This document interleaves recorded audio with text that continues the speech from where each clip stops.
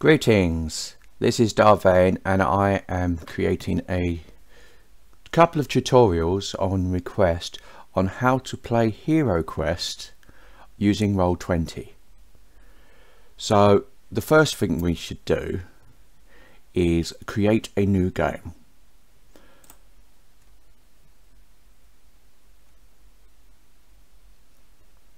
Okay. So this is going to be HeroQuest tutorial, and that's pretty much it, all you need. There's a couple of other options, but you really just need a name and that's it. You create the game.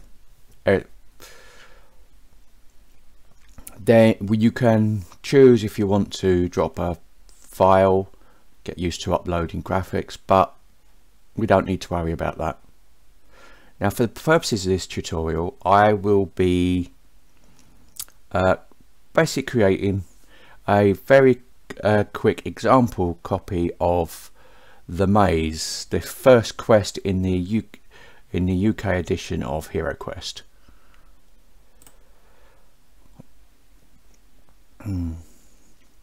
It's worth noting that I have a Plus membership on Roll20, but everything we do you can use under the free account. Okay, I'll go over some of the buttons as well. The tutorials on Roll20 are quite good, so anything that you want to look, feel free to experiment, develop your own style. Don't take my word as gospel. This is just how I like to do it. Okay, first off we have chat, which is obviously where you talk, but you can also run macros and commands to roll dice direct in chat. So you don't have to worry about adding extra things that you don't want to add, as long as you've got the basics down. Some commands to roll a dice, for example, are /roll and then 1d6, which is the common dice used in HeroQuest, because even the combat dice are 6-sided dice. That gives you a result, and from that you can simply use 1 to 3 as a skull, 4 and 5 as a shield, as a white shield, and 6 as a black shield. So you can talk, you can use voice, and you can roll the dice, and that's pretty much gameplay done that you really need in terms of dice. We have the art library, and here is where you upload all the stuff. You'll see that I've already created a load of assets that I've been using, because I've been creating my own game to run on a Roll20. We have the journal, which is where you will add characters, monsters and notes. The jukebox you can pretty much ignore unless you want to add sounds to your game. It's pretty much an optional extra. And then we have this last selection, which is which is the collection tabs for your macros, decks, and it comes with a deck of playing cards already built in if you want to use those, and the ability to create rollable tables, all of which are entirely optional. So we have, this is the page toolbar, and you have to have one page to start with. The players tag determines what the players see. We're obviously creating in GM mode.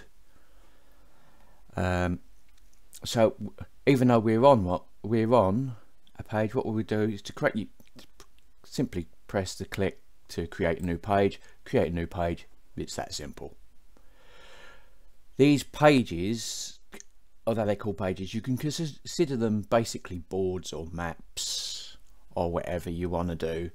So you could get away with just creating one, which is basically a copy of the board, or you could have different ones with different versions of the board as required and stuff like that. I mean, I'm just doing the maze, so I'm going to put it as the maze because I tend to have a page per quest so that I can set up multiple games and within the same campaign. And then what we do, move the players there, and you can just simply get rid of this one if you want. I just do it, delete the page. Can't delete because I might have to switch to that one. See, it stops you from deleting the page that you're on, something worth noting. But all you do is you click on the page, it takes you to it, and then we can delete that page. Otherwise you can edit a page that's on, so we'll go with page settings. First off, it's worth noting you have page size. Now for the HeroQuest board, I know from experience that the HeroQuest board with a single tile border is 28 wide by 21 tall. Okay, can choose grid cells, you can choose the types of grid, but we'll be using square.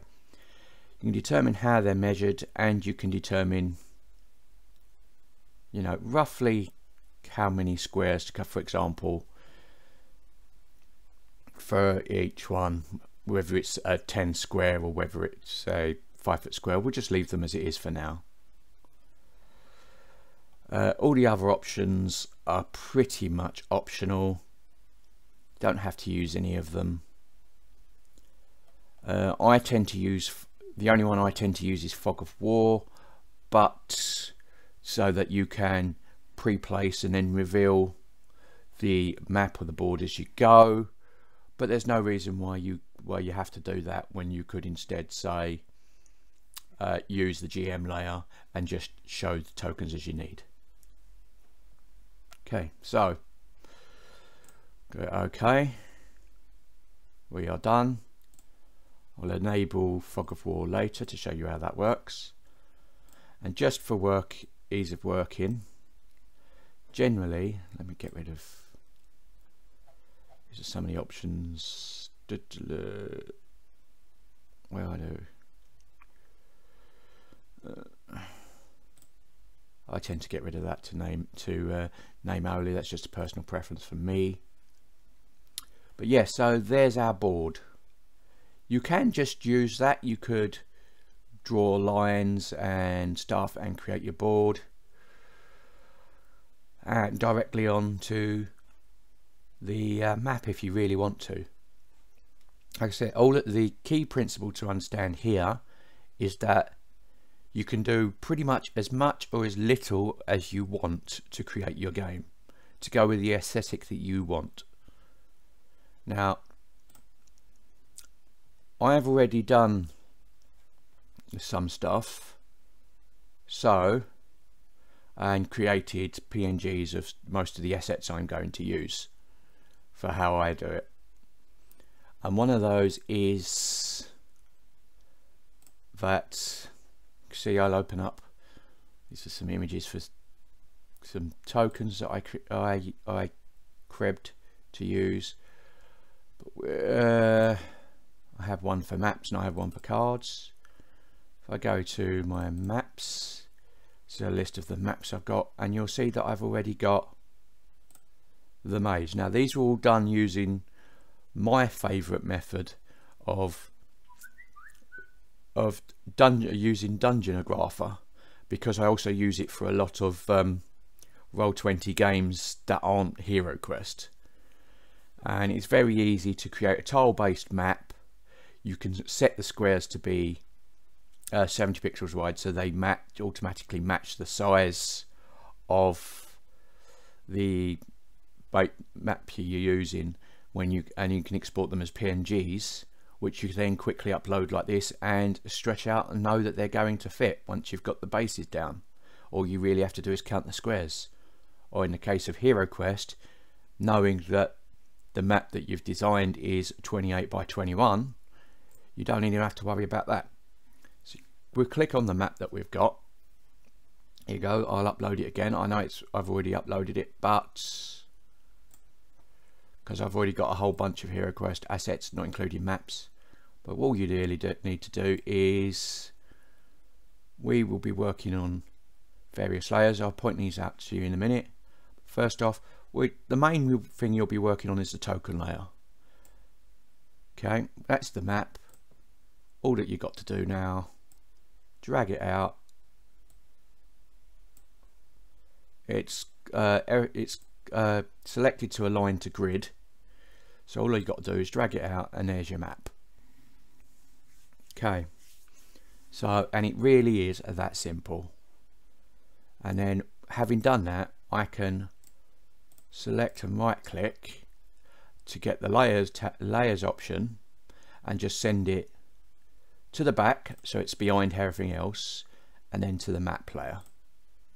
There you go, that's the map. So these options down the side are how you basically create and run your game. You have select and pan, they're self-explanatory.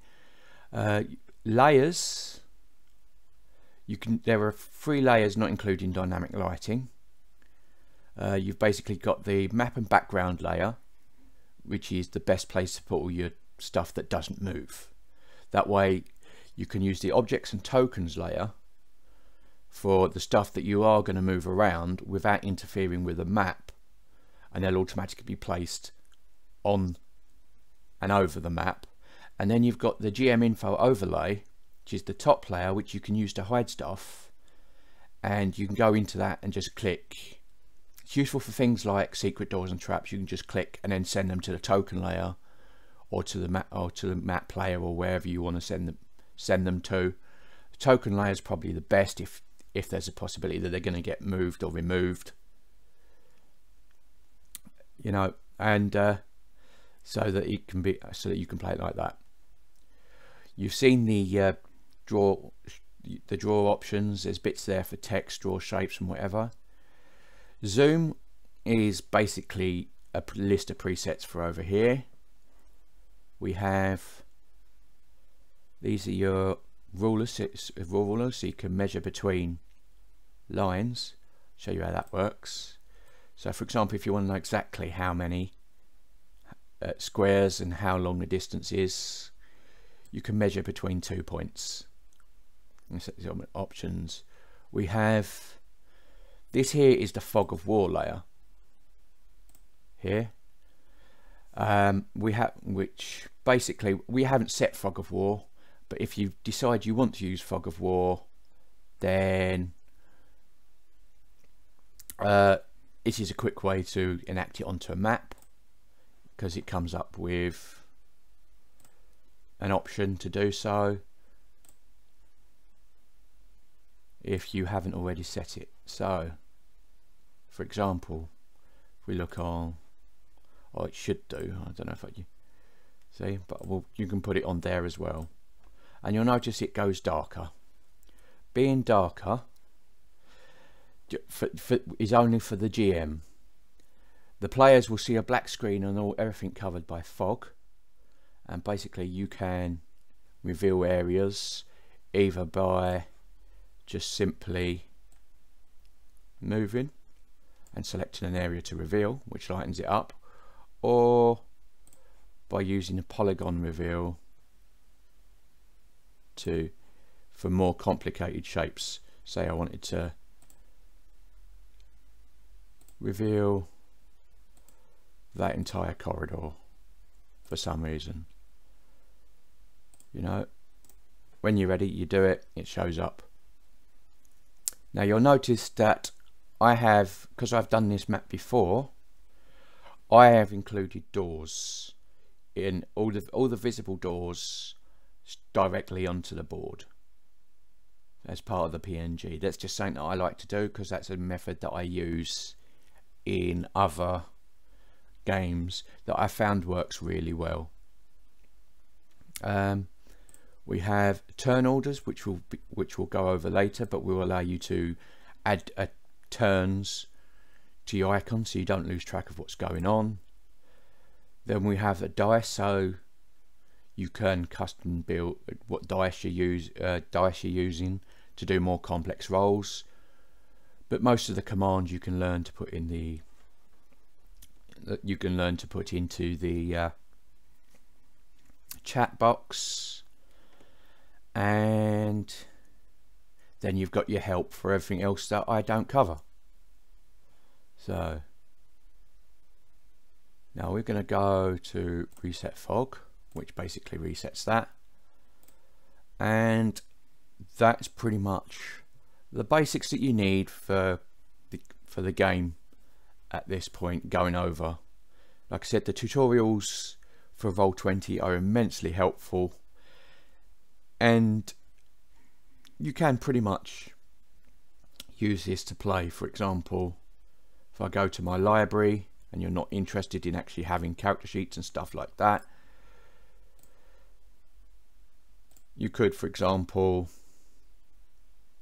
grab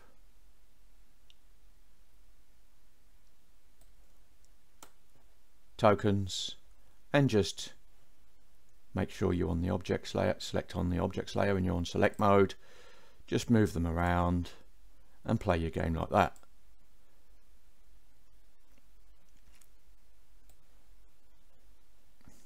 So basically what your token, if you've got the area revealed, if you're using a fog of war, your players will see, and you will see what the players, everything on the token layer as it pretty much as it happens. There's very minimal delay, bit of lag depending on your internet, that's about it. So I will do, because I've got this up here, but the sim as done is I've got some bits for tiles. In this case we have stairs tile, which sure get it right, can put there and drag out to cover that space, which is where the stair tile goes in the maze. I use these images for small blocks, which being one tile big you can just drag out.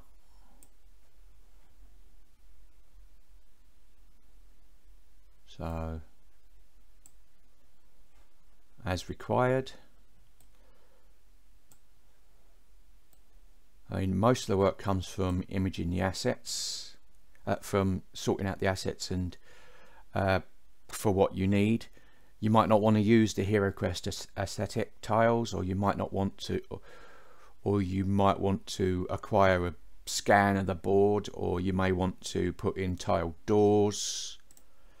You can do all that. So I don't want that one. We want layer map. These can go over to the maps as well, because they're not going to be moved. So layer map, layer map,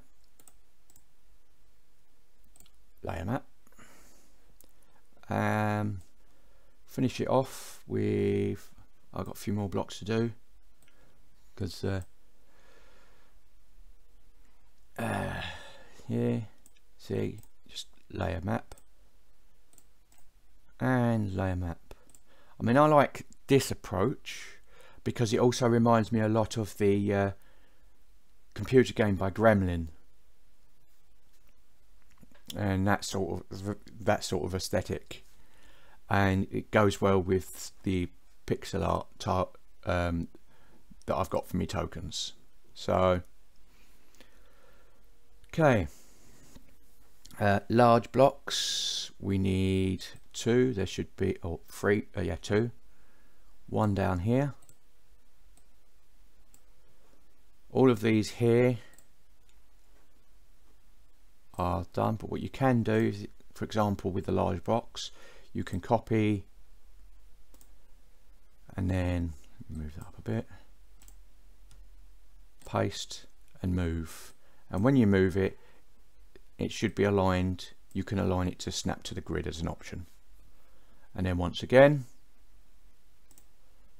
layer, map, layer, map. Okay, so that's the blocks done. That's our maze. That's the basic part of the maze done. Finally, we want to put in the secret doors. Okay, there's 4 secret doors.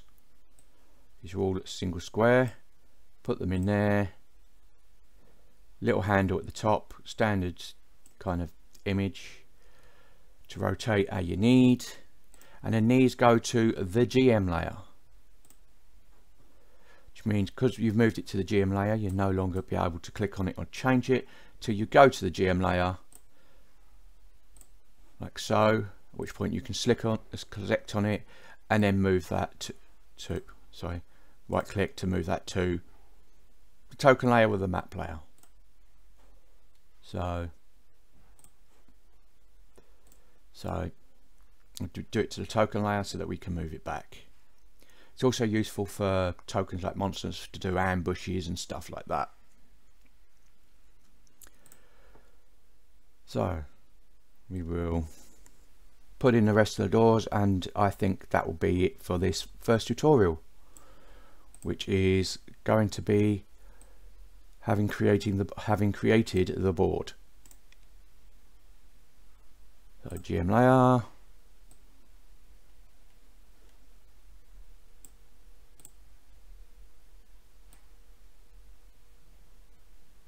turn it around. I could have gone the other way. I'm just GM layer, secret door,